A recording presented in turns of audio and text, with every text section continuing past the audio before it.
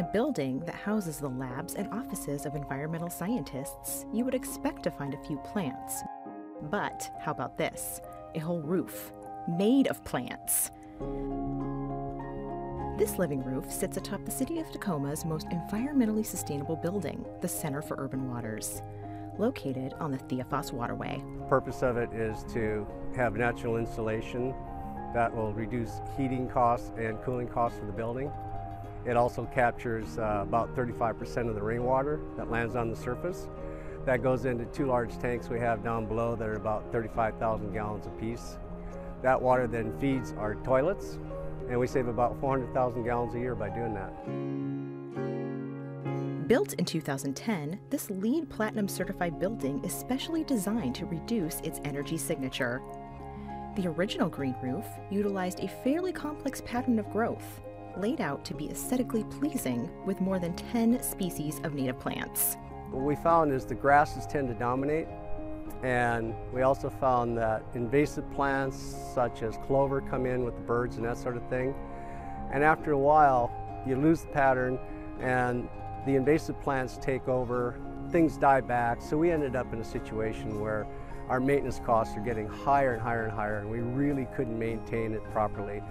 In the 5 years since the building was completed, industry standards moved towards utilizing low-maintenance sedum plants. The reduced maintenance cost should over time more than offset the reinstallation cost. The sedums themselves are a succulent plant, so once they're established, they don't need much water. And also, if you break off a piece, it'll reseed on its own. You already have a mature growth, which helps prevent weed growth. The mature sedum plants are grown on coconut fiber tiles. Similar to laying down carpet tiles, the installation is quick and efficient, though the elevated planting location offered some challenges. They had a lot of heavy materials they had to lift up 60 feet. There were a lot of things that had to come up here. The sedum tile, of course, the soil media that had to be removed had to go down, and that was in bags that weighed 5,000 pounds each. So they had a lot of things to contend with. The dense coverage of the sedum plants helps reduce the ability of invasive weeds to become established. Rainwater captured by the roof can be stored for later use during periods when the sedum may require watering. It will get taller, and that's one of the things that we're actually talking about now, is how we keep it at a lower level and look at mulching it back into the roof. And mowing was one of the thought processes that we're going through now to figure out what we're going to do with it.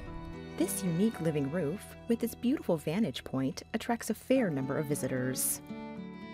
The birds love this building, but it causes a lot of havoc, especially in the mating season. They will pick, pull, and take sedum, especially after we replanted it. They were pulling full tiles out.